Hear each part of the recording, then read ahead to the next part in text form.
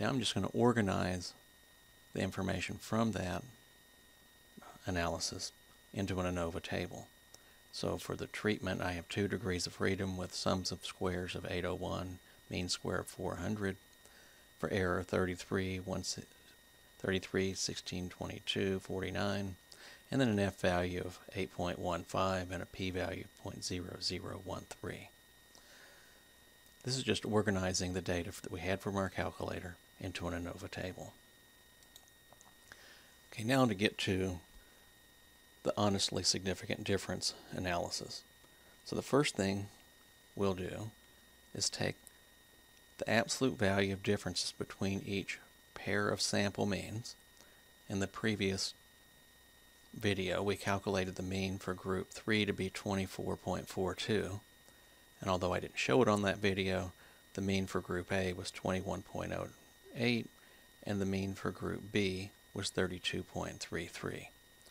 But anyway, we get the absolute value of the difference between each pair of means. So A and B differ by 11.25, A and C differ by 3.34, and B and C differ by 7.91.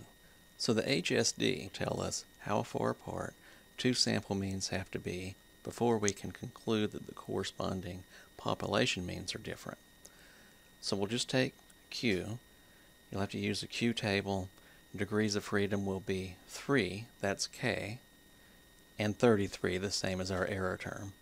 So at 3 and 33 degrees of freedom, we'll get 3.48 for Q. Then take MSE, which is 49.17, there it is, divide by the size of each group, and we had 12 individuals in each group in our data set. What we conclude now is that the mean for group B is greater than A because 32.33 is bigger than 21.08 and 11.25 is bigger than our 7.07.